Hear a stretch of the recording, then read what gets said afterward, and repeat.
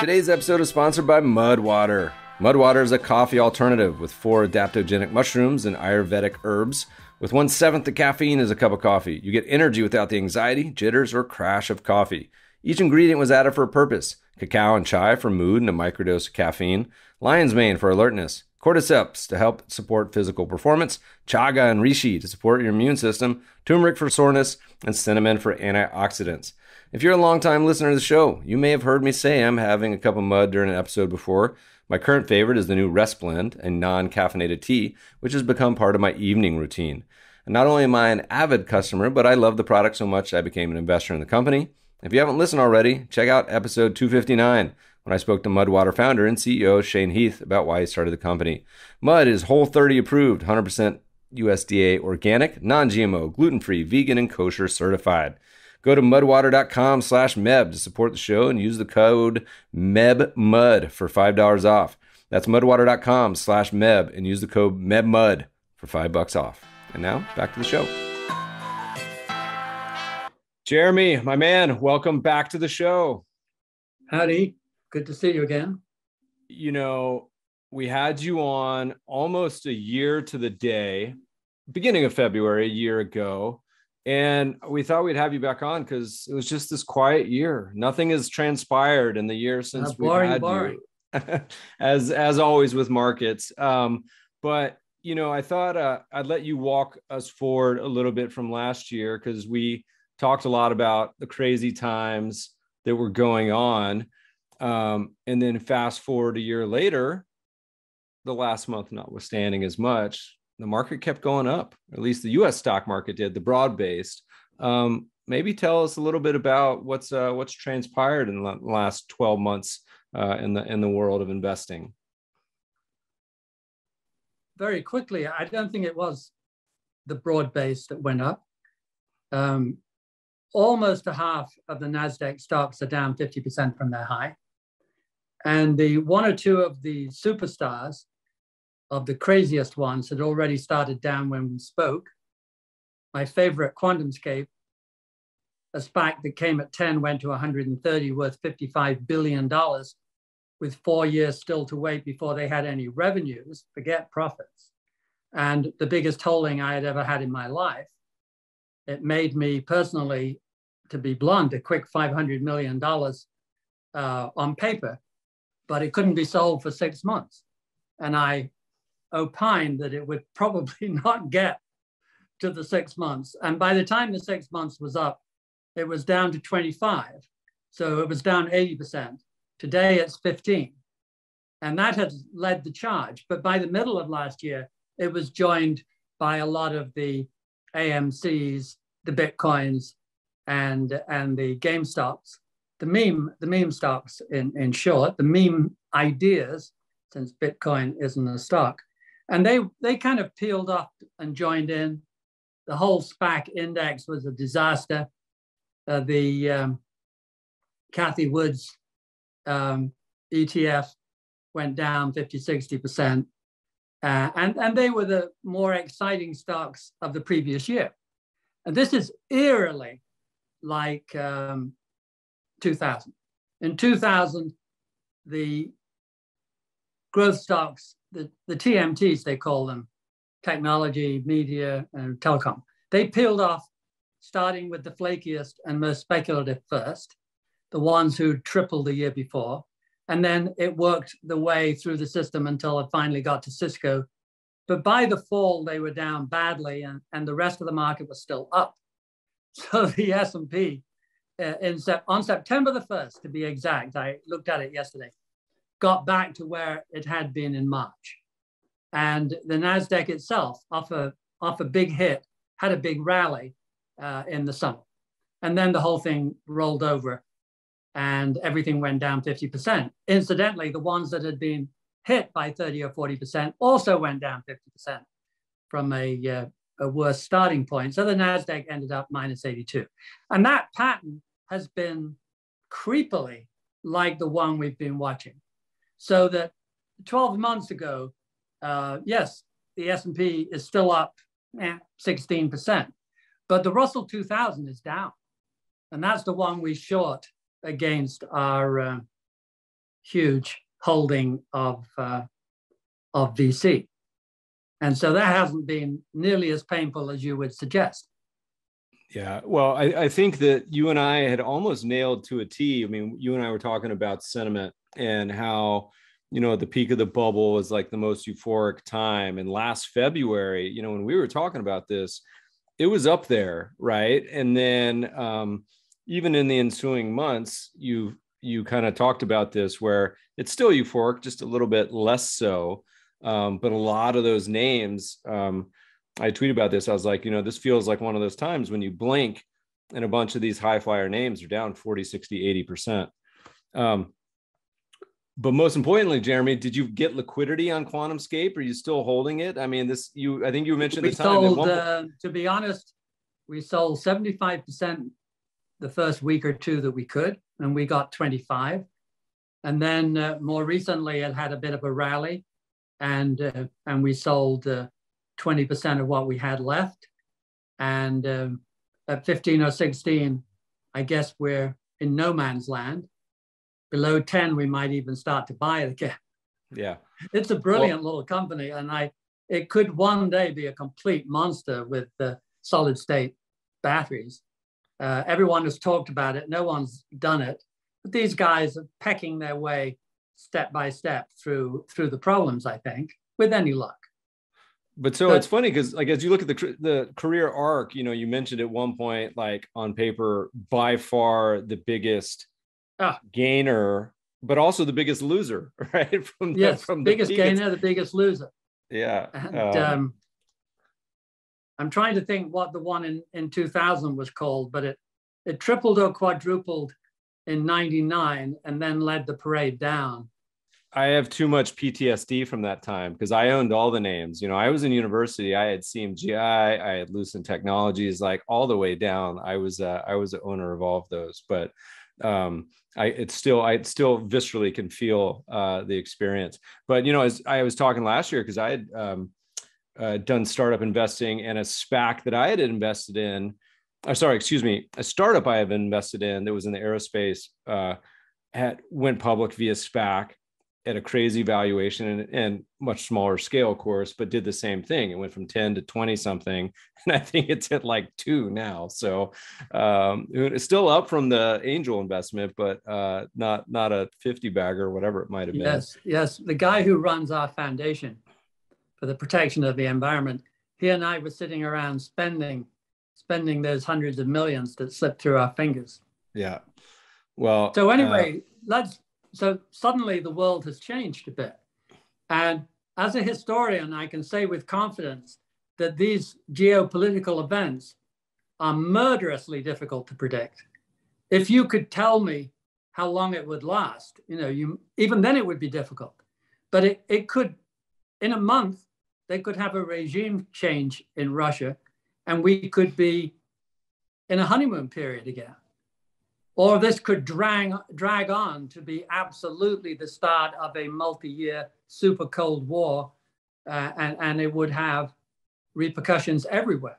Wars are not obviously bad for stock markets. They do set in process a lot of capex, a lot of new products, a lot of war profiteering, if you will. So it isn't necessarily a doom for the stock market. It's a miserable time for everybody else, but in wartime, people do work harder and produce more. It reminds me of the old Rothschild quote. It's like, buy on the sound of cannons, sell on the sound of trumpets. But we talked a little bit about this during the coronavirus, during March. I had done a post where said, look, you could very easily make a bull and a bear case. Like the bear case is, there's variance, the vaccines don't work, health systems are overloaded, markets are already expensive, they keep going down. You could make the bull case, which is kind of what transpired, that the vaccines work, things progress and the stock market's hitting all-time highs again. But when I posted that, I remember people were just like, oh my God, that's crazy, that will never happen. But here you find yourselves like with the Russia thing, which is probably even more unpredictable, but you see a scenario very easily, like what's the most likely outcome? What are the possibilities on each side? And I think the one that you mentioned is a real possibility, but who knows? Like that's the future is Who knows? unpredictable, and you have From to my sort point of view, we had enough unpredictability anyway without this. And I had become pretty confident that we were, from a psychological point of view, running through the usual game. And we were losing confidence in the high flyers, losing confidence in the super specs. And I thought the probability of a recession in the next year or two was pretty high. And I thought sooner or later, with all the debt around, that is going to trigger at least a partial financial crisis. So you have a plentiful supply of big negatives that could happen. And as you get out a year or two, you get into this field where I think the long-term outlook for inflation is really quite bad, because we are basically running out of resources. We're getting very tight on both labor and important raw materials. You know, the cheapest copper ores and lithium, cobalt, nickel, the stuff you need to electrify the system, they've all gone. We have no great CapEx projects up our sleeve. We've actually, since China slowed down in 2011, the CapEx has dwindled way down. There aren't plentiful reserves. So as we gear up to decarbonize, we'll be bumping our head, almost guaranteed, on shortages from time to time of these critical metals. And then you have the problem of labor, which in a short-term basis, everyone's saying, where have they all gone? But in a long-term basis, I can tell you where they've gone. They were never born. You know, there is no improvement in the baby output over the last 20 years. We have slightly been declining. So we can guarantee, since they're already alive, that the supply of 20-year-olds entering the market in the developed world, in the US and in China, will be declining. This is totally unlike the Goldilocks era of the last 20 years, or indeed the post-World War II era. We've had a plentiful supply of new labor. And in Japan, of course, we had all those semi-redundant farmers plowing into the cities and getting plugged into a very efficient, hardworking capitalist system, 500 million of them, and then 200 million Eastern Europeans actually starting to seriously work. So that completely glutted, if you will, the global labor market and put pressure on labor everywhere. And now you wave your magic wand and you find quite abruptly China's gone from an excess labor supply to a shortage around the corner. And so have we. I keep an eye on ag prices a lot. We have some farmland, and wheat's darn near pushing on $10 a bushel right now. Last time we were here, Arab Spring was going on, and you know, the food prices certainly created a lot of stress around the globe. I feel like that's been a little bit lost in what's going on this year, certainly dealing with the Russia invasion, but no one seemed to really be talking about that much, at least in my kind of feed. I've been talking about it all the time, because the UN food index is back to those highs of 2011. And Ukraine is not a bystander. Ukraine is part of the great breadbasket of Europe. It's where wheat comes from into the export market. So if you're an Egyptian, you know, half your imported wheat comes from the Ukraine. So this is entirely relevant. And you add together the change in the weather. At least in the Arab Spring, people weren't obsessing about floods, droughts, and higher temperatures. But that has become painfully more obvious in the last 10 years. And it's making agriculture very difficult.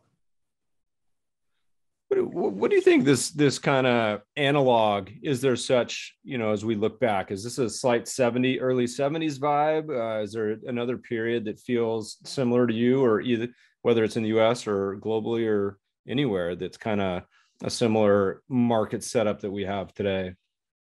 Well, every system is so complicated, they're always different. But I think the last 20 years has been completely different. Indeed, I wrote a quarterly letter in 2017 saying I couldn't find anything that wasn't different. And that the four most dangerous words in investing were not, this time is different, but really the five most dangerous words were, this time is never different. Because from time to time, things absolutely change. And they changed in the early 21st century. And we went to a regime of kind of corporate paradise where PEs were not just higher than the previous 60 years, they averaged 60% higher, where profit margins were not just higher, but they averaged close to 40% higher. So profits as a percentage of GDP went up several points, and wages as a percentage of GDP fell a few points. So these are profound differences, and they were accompanied by the lowest interest rates in the history of man, which declined for they declined for 50 years, but they declined the entire 21st century. And the supply of debt rose more rapidly than probably any other 20-year period outside a major war. So everything had changed. I think what is going to happen is that it's changing back. We are going back in many ways to the 20th century. Inflation has been a non-issue in this Goldilocks era for 22 years. I am proud to say I wrote 20 years of quarterly letters and I never featured inflation. It was completely boring and out of my interest zone. And in the 20th century, in the 70s, 80s, and 90s, as investment managers, of course, you could not ignore inflation. I think inflation is always going to be part of the discussion once again. It's not always going to be 7% or 17%. It's going to ebb and flow, but it will always be thought about again. For the last 20 years, we forgot about it. And PEs depend on two things, profit margins and inflation. If profit margins are high, inflation is low, you have a very high PE. You go back to the 70s, you have high inflation, low profit margins, you sell at 7 times depressed earnings. And then in 2000, you sell at 35 times peak earnings. This is double counting of the worst variety. And we have been selling at peak PE of peak profit margins recently. That is not a point that you want to jump off if you have the choice. You want to start a portfolio in 1974. PE is 7 times, profit margins are about as low as they get. Paradise, how can you lose money? You do not want to start at the opposite where we were a year ago. You know, I posted on that topic this past year, and it's probably the number one angriest responses I got on Twitter. And I said, look, this isn't even my work. I mean, you can look at Rob Arnott, you can look at GMO, a million other people have talked about this. It's very easy to see in the data. But you guys have a beautiful chart. I think it even goes back to the 100 years or so, but overlaying kind of a predicted PE based on the inputs you discussed. And there's really high correlation, but there's 2 periods that kind of really stick out, now and 2000. And 2000. And they largely result. Right. I'm shocked that you say 100 years, but of course, 1925 is suddenly almost 100 years. But it tracked 1929 beautifully, and the 30s with low PEs, and the 50s recovering. And the only thing it got materially wrong, as you say, is 2000. In 2000, we predicted, or profit margins and inflation predicted the highest PE in history. And we had the highest PE in history, only it wasn't 25, it was 35. So it went 40% higher. And for 2 years, that was possibly the only really crazy psychology ever, because it took perfect conditions and then inflated those, if you would, by 40%. And now, starting just after we spoke a year ago, the thing diverged again. It was beautifully on target when we spoke. And then a month or 2 later, inflation started to rise rapidly. And the PEs, instead of going down, went up. And I can say with a clear conscience, nothing like that has ever happened since 1925. When PE goes from 0 to 1, 2, 3, 4, 5, 6, 7, the market crashes. And this time it behaved. You can explain the current PE, the PE of December 31st. You can explain it by saying not that it's 7% inflation, but that it's perfect inflation. It's 1.9 and stable, not 7% and unstable. That has always been a bane on PEs, but not this time. This time, the world 100% believed that the Fed was right when it said it was temporary, which is remarkable. Given the Fed's record of getting nothing right, I find it bewildering that the world would believe them, but they do. You mentioned inflation. I had a joke where I said, what if the Fed gets together, they write up all these fancy notes, but all they really do is they drink some beers, watch Seinfeld, and then just peg the Fed funds rate to the 2-year. I say you'd probably be better off. It's a pretty close series if they just don't tell anyone they were doing it and just peg it to it. But they're consistently been under it the last few years. Would we be better off with a robot? What do you think? Yeah, no, I think we'd be better off if the Fed had the simple instructions to keep a very steady supply of money available, commensurate with the growth rate, the provable growth rate, the intermediate term trend line growth rate of the economy. But they have all of these delusional instructions: control the growth rate, control inflation, control this, control that. It's all outside their capabilities, but they have learned that they can stimulate the stock market. It's not clear that they're that good at stimulating the economy, but they can certainly stimulate asset classes, particularly the stock market. In the short term, they can cause the economy to do well, but just reliably for a quarter or two, and then anything can happen. And I'm glad. I do sympathize with them. When COVID struck and the economy goes into free fall and confidence collapses, you know that you need some strong action from the Fed, and you know you need some strong action from on a fiscal basis from the government. And the question is not trivial: how much? And guessing how magnificent that it has to be to do a good job without guaranteeing several years of inflation is a pretty tricky job. And with hindsight, it's fairly clear to me that they probably put in about twice as much as they had to, twice as much stimulus of all kinds as was necessary. But how were they to know? The Europeans and the rest of the developed world probably put in a little less than half as much as the US, and they did fine. But the US bounced back faster, but also they have the highest inflation, and they have the most intractable looking inflation of any developed country. And they're probably going to keep that way for quite a while as that huge, unprecedented spike in money kind of flows through the system. And where that will leave us with these debt levels, if there is a crisis, we will find out one day, perhaps. The one of the things you talked about that I think is interesting implications.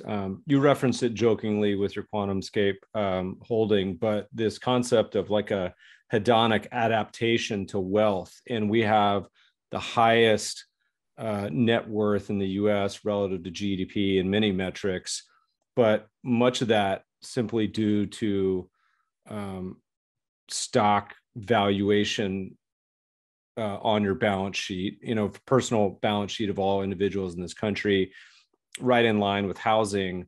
That goes down, let's say theoretically, like a normal bear market, we go down 40, 50%, 60%, no big deal. It happens all the time. What do you think? Are there any different society implications this go around versus prior go rounds? Is it something that you think has a different impact this time? I think this chain of lower interest rates and higher asset prices has gone on so long that it has obviously made worse the inequality. There's been enormous wealth increment, but the income has not done nearly as well. The GDP growth of the US has slowed way down. This is not me, this is just a question of fact. I'm happy to say I wrote a quarterly letter in 2009 called basically 7 Lean Years. And it featured, of course, the ancient Egyptians and Joseph and the 7 Lean Years. But the 7 years after that were in fact way below trend. What I underestimated was that the 12, 13 years after that were all way below trend. Our productivity basically has gone to hell since the great financial crash, or whatever we call it. And so people have gotten rich on asset prices, but the underlying reality, the supply of goods and services, has been disappointing. So you have created a situation where the price of houses is selling at a higher multiple of family income than even the housing bubble.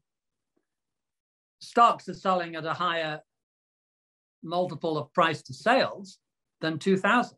Every single decile of most expensive to cheapest are way above 2000. And if you're a beginner, you can't really buy a house.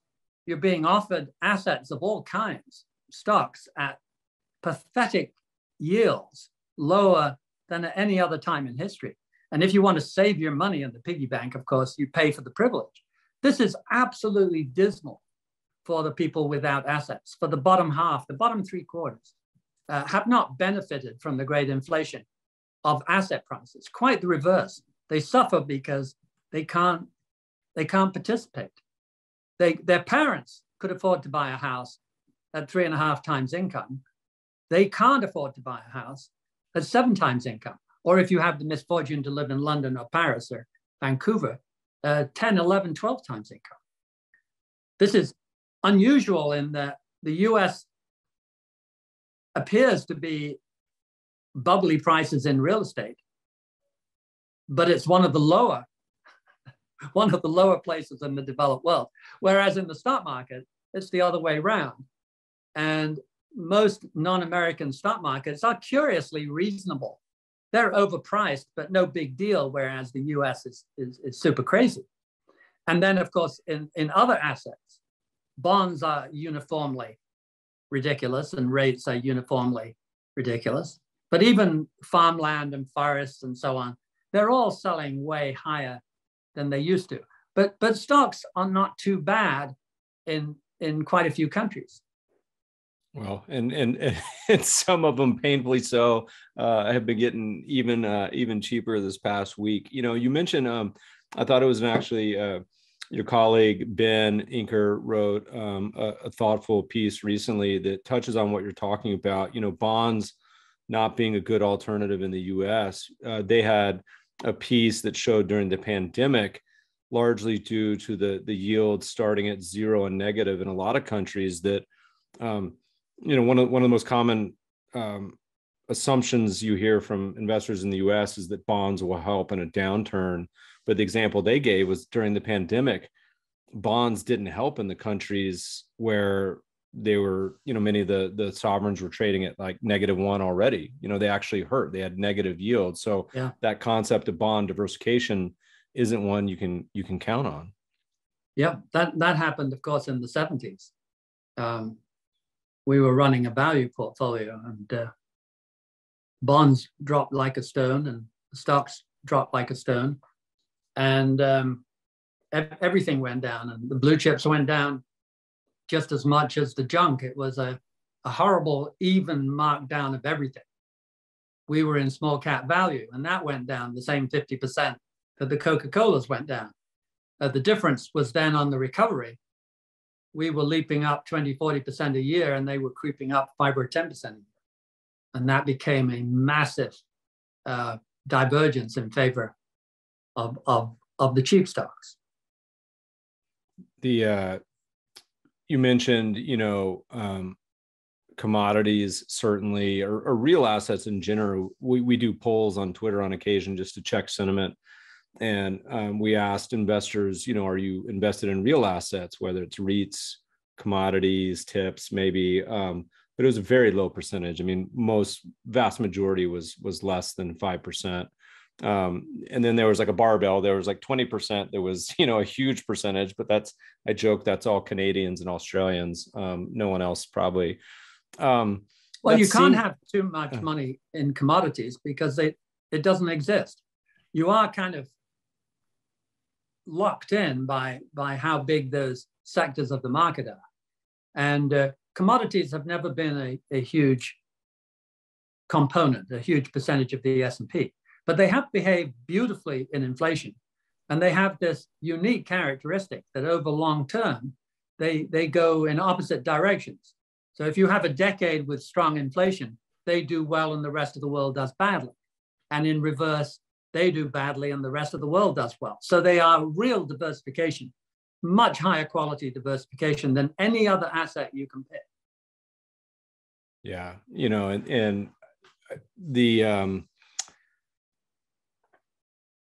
challenge I think a lot of people are facing this year, we talk a lot about, we say, one of the ways to deal with, everyone wants to focus on what to buy, what to sell, but, we say one of the ways to think about a portfolio construction is also to think about position sizing, with whether it's individual security or an entire category.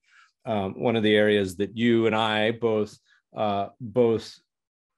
think are a better opportunity set certainly has been emerging value, and foreign markets in general. But as we see with geopolitical events, sometimes they can wake up and spring something totally new on you. Walk through how like an investor should think about events going down now with respect to an asset class like value in foreign and emerging markets, and any ways to think about it from somebody who's been through it. It's clear that in any drawn out setback in the market, a value has been a great help. And in any category, the cheaper ones do better. And the cheaper categories tend to do better. The trouble with geopolitical events is they can cut across that. If you go back to the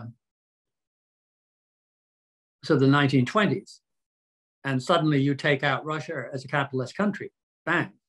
Your Russian bonds are good for nothing other than framing and hanging on your office wall.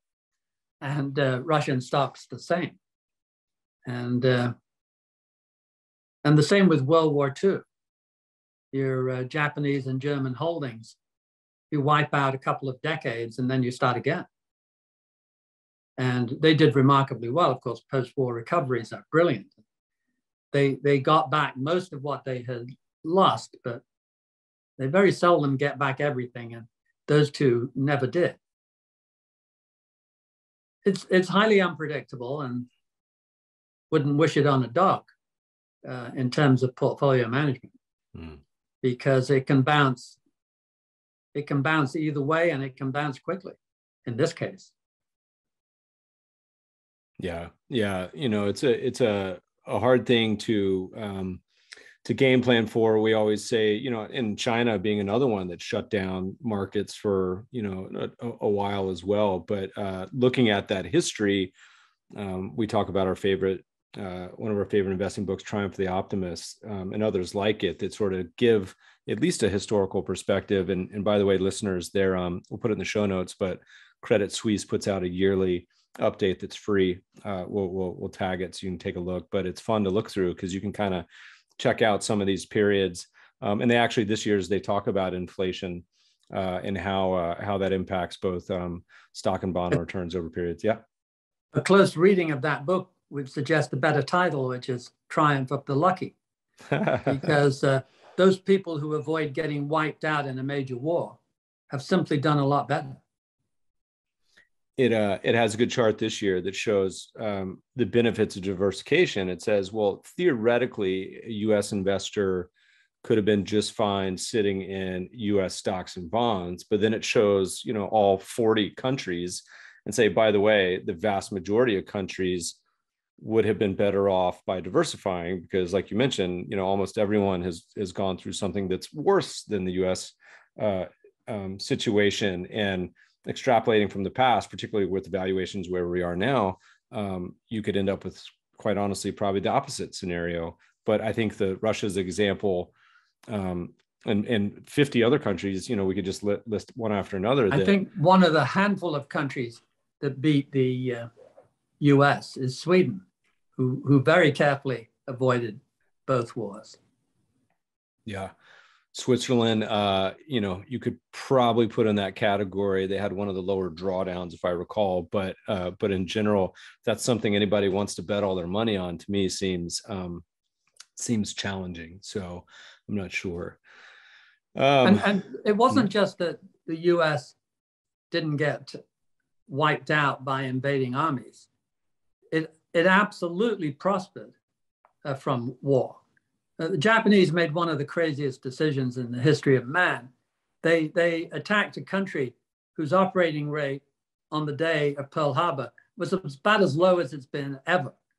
So I think the operating rate in the US was like 70%. In other words, they could, by moving up to full capacity, they could fight a war and maintain the living standards that they had simultaneously, which is exactly what they did. In fact, for the poorest 25%, they were better fed and better everything during the war than they had ever been.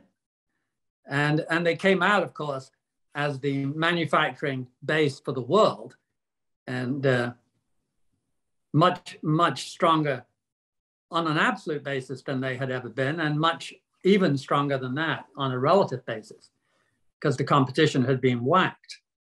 And a lot of the competition had been whacked 30 years earlier in the First World War. Yeah. How to get ahead is to have all your competitors have 2 world wars and end up supplying them with goods and developing your industry. But if Japan had attacked at a time of maximum economic activity, then of course the US would have asked for a massive concession on the part of the average person. They'd have had to go back 20-25% like they did in England. To find the resources to fight the war. And that's a very different state of affairs. Yeah.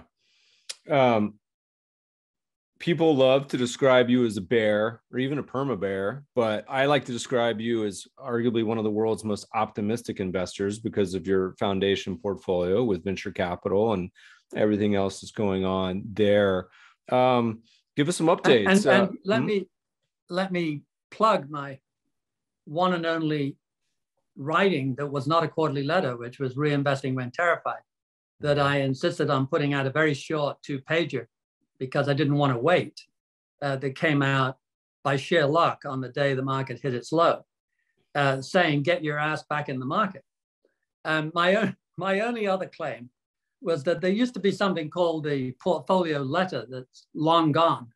But the issue in early July of 1982, quoted me, and that was the first quote I had ever had anywhere. And it said that we were close to an unprecedented rally in both the stock and the bond market, which is a pretty nice quote for July 1982. And so those were the 2 real bear market lows, 1982 and 2009. Everything else was an intermediate low. So that looks pretty good to me.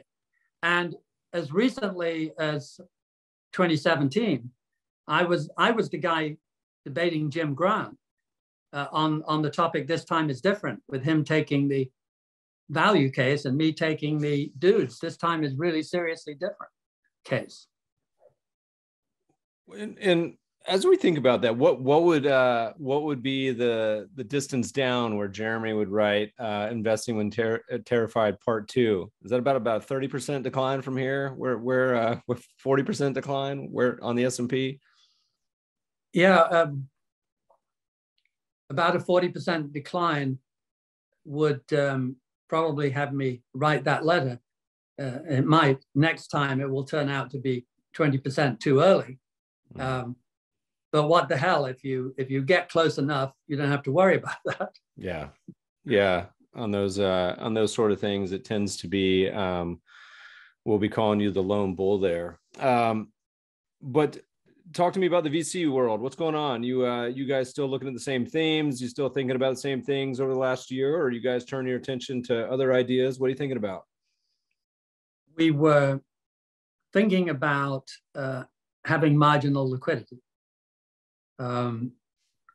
We were thinking about the fact that everything is likely to be marked down, and that certainly includes early stage new issues, particularly SPACs, of course, but even IPOs are all vulnerable because they're all at the very growthy end of the game.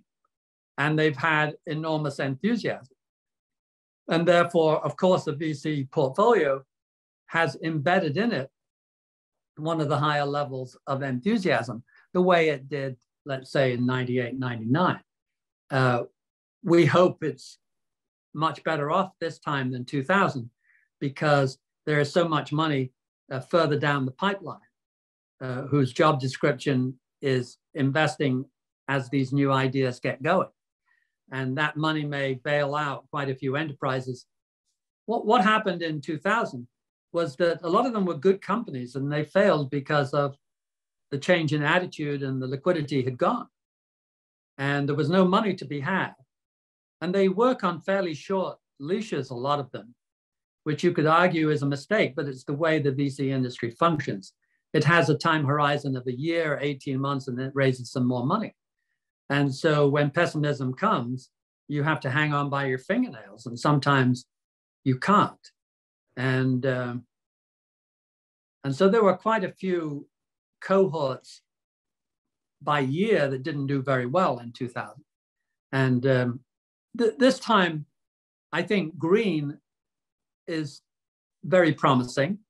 The countries of the world are getting behind the reality that they must decarbonize.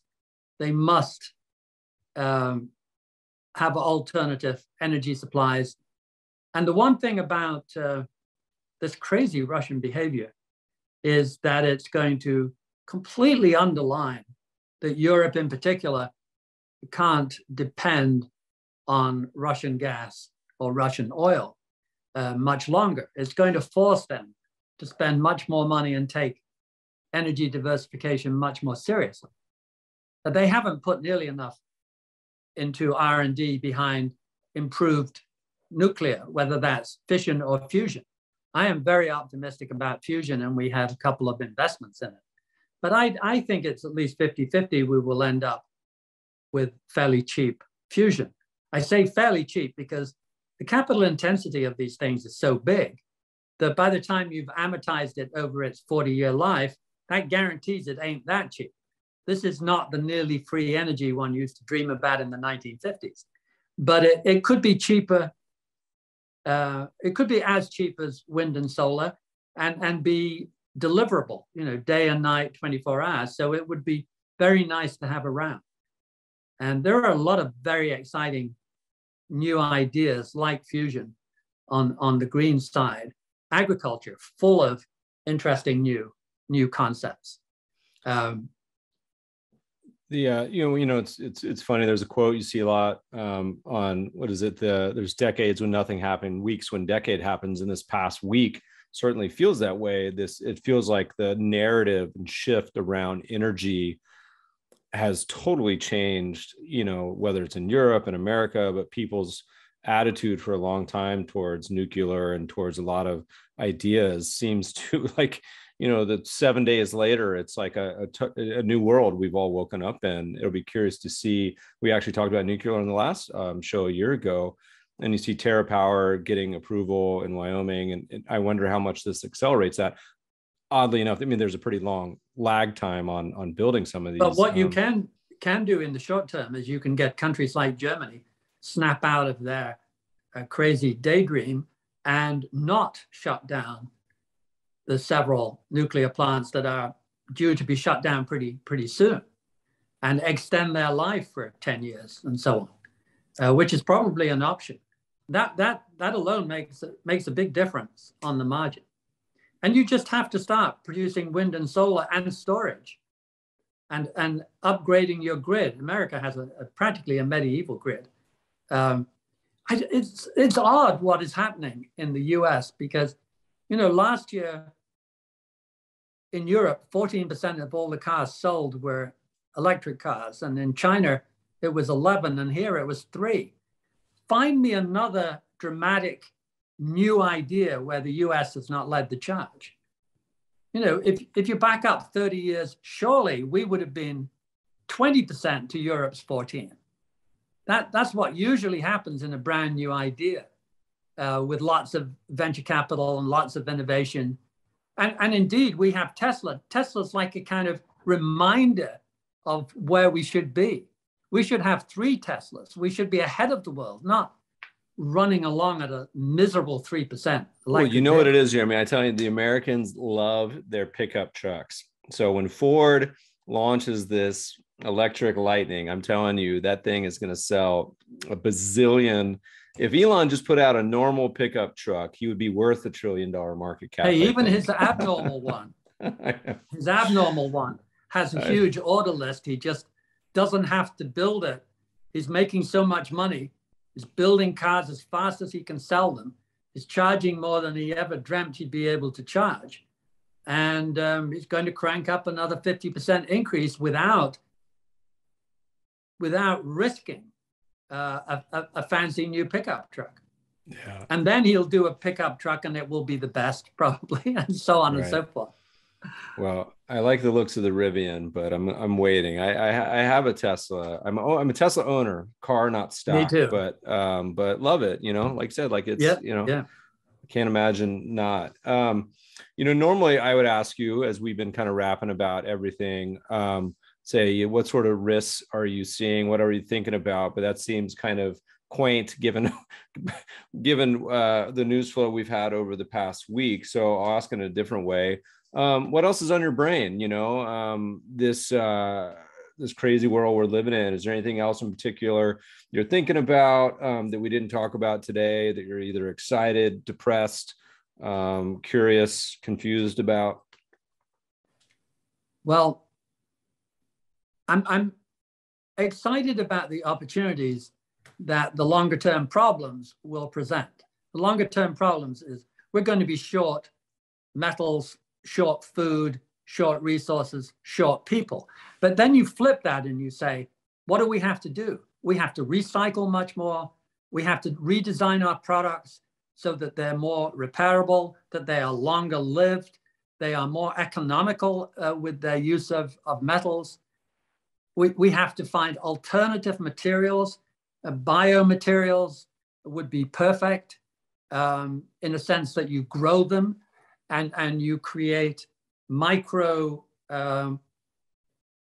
cellulosic fibers with strength like carbon fiber, better than steel, and lightweight materials that can replace cement and steel. And the list of innovations we will have to get our brain around. We're going to have to redesign batteries in particular. We don't have the lithium to produce the batteries for the cars we think we're going to produce. We barely have the copper, and we certainly don't have the cobalt, and we probably don't have the nickel, a lot of which comes from Russia, by the way. And the price of all of those has gone through the roof because they recognize that we're in pretty miserable state already. You try quadrupling the fleet of electric vehicles, and we have real problems. But it is begging for a redesign, a new battery that doesn't use cobalt. Yes, done that. Batteries that use iron, of which there is a lot. Yes, we're doing that, which was surprising everybody. But we're going to have to keep redesigning, rejigging, replacing, and inventing new materials. And this is pretty darn exciting. We're going to have to find ways of retrofitting buildings cheaply, not the miserable labor-intensive, high-cost ways that we do it now. We're going to have to build higher quality buildings that are on day one hugely more energy efficient. This is going to take trillions of inventive dollars, not regular business as usual dollars. So this will be one of the great challenges, and it will be an absolute godsend for the VC industry. And the great research universities, their research labs will have more ideas than they can shake a stick at for the next few decades. Yeah, we often tell investors, the public markets are so full of negative news flow consistently, whether it's geopolitical, whether it's just like the noise of CNBC and everything.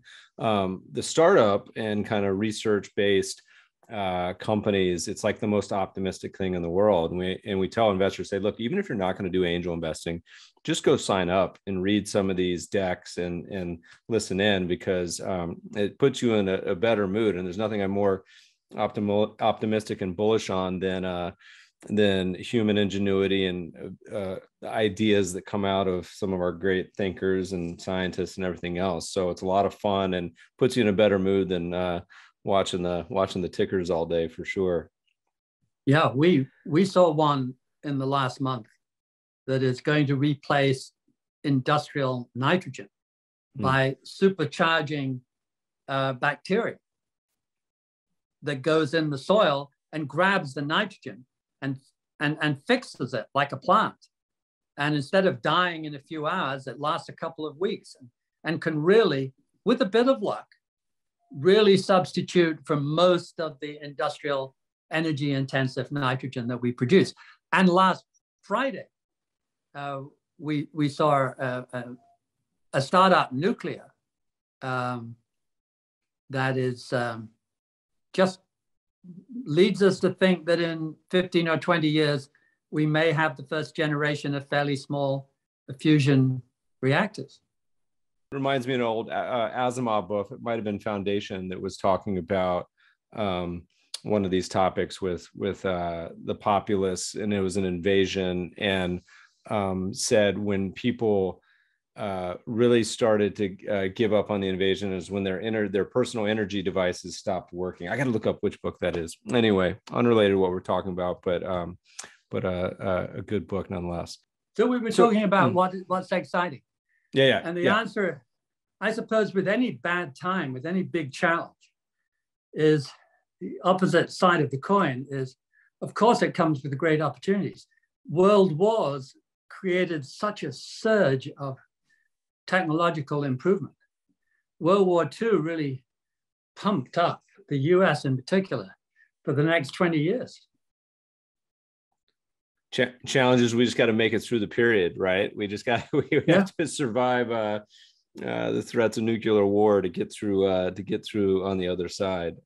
Hopefully it's good to be on the winning side. Hopefully we can be doing this in a year and look back and talk about how this worked out. Jeremy, it's about dinner time there, happy hour time. Best place to keep up with your writings now still, GMO? Yeah, no, we're trying to get a paper out on the long-term shortages that will, in my opinion, create longer-term inflationary pressures and therefore change PEs and change the rates and hopefully balance the books a little bit back towards labor from capital. I'm not anti-capital, but I am when it starts to crush the rest of the society the way it has done, and more recently, in my opinion. Yeah, no, I agree with you. I think that's a trend that'll probably be secular for quite some time. And people are all focused, as they always are, on the next year or two. I get that, but I'm much more interested in the period beyond that. What does the next 10 years look like? It looks like a period of shortage, invention, challenge, inflation, and cheaper assets. Whoopee for those people who are acquiring them. Not so good for people who are selling them. That's right. Well, If you're a young person, that's the best thing you can cheer for, is a nice, big, fat bear Absolutely. market. Oh, and by the way, just let me make the point.